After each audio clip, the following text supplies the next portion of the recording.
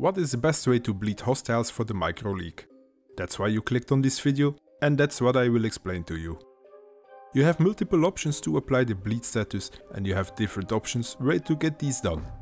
The first option is the Ridgeway Pride chest piece, that is an exotic that you can only unlock in the summit. To get it you need to reach level 100 in the summit, and on your way to the top you need to find 5 exotic pieces in the yellow loot boxes. If you have the Ridgeway Pride chest piece, then you can play whatever you want, wherever you want, and with whatever gear or weapons you want. Just equip the chest piece and get within 15 meters of your enemies. Every enemy you shoot that is within that 15 meters will get the bleed status. I tried this strategy in Countdown, and on my first run I had 44 bleeded hostiles, on the second run I had 42 bleeded hostiles, and on the third run 41 bleeded hostiles. The trick is not to focus on kills, leave that to your team, but just try to shock as much hostiles as possible.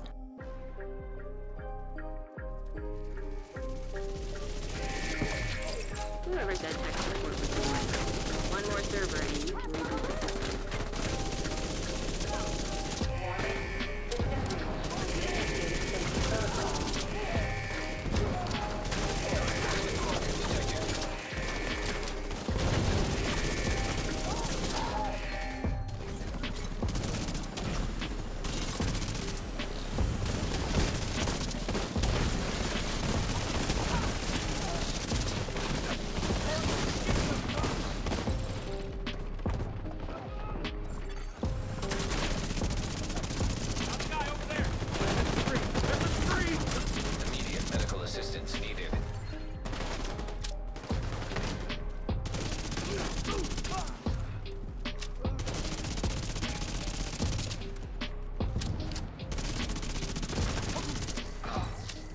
Then the second option, and for this we will equip the Stinger Hive.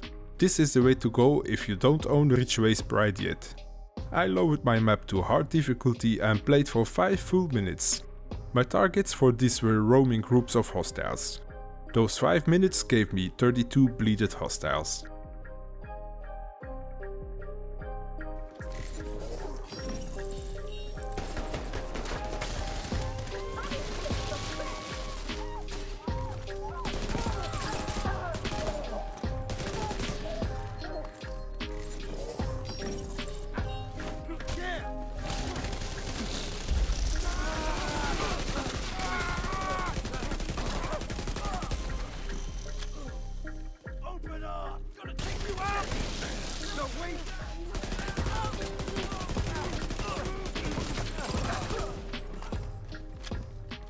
So 32 bleeded hostiles for 5 minutes of gameplay is not bad at all.